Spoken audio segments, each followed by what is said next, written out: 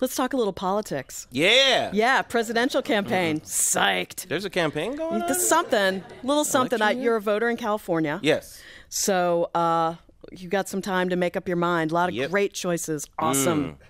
They're all horrible. I love it.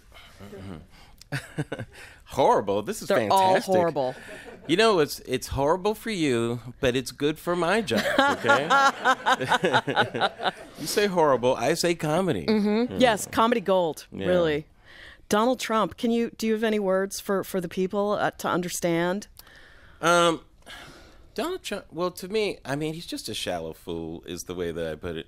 I mean, I've never seen such shallowness put on display and rewarded so much with support from people.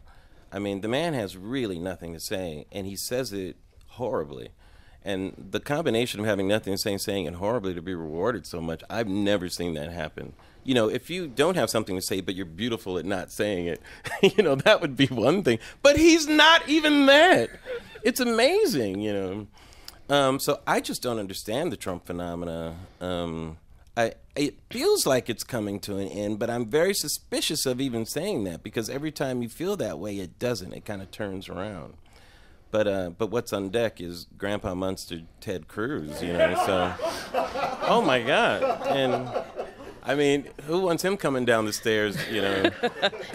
Hi. Giving you, Hi, Larry. Yeah, exactly. Well, you know, nobody likes me. Surprise, you know.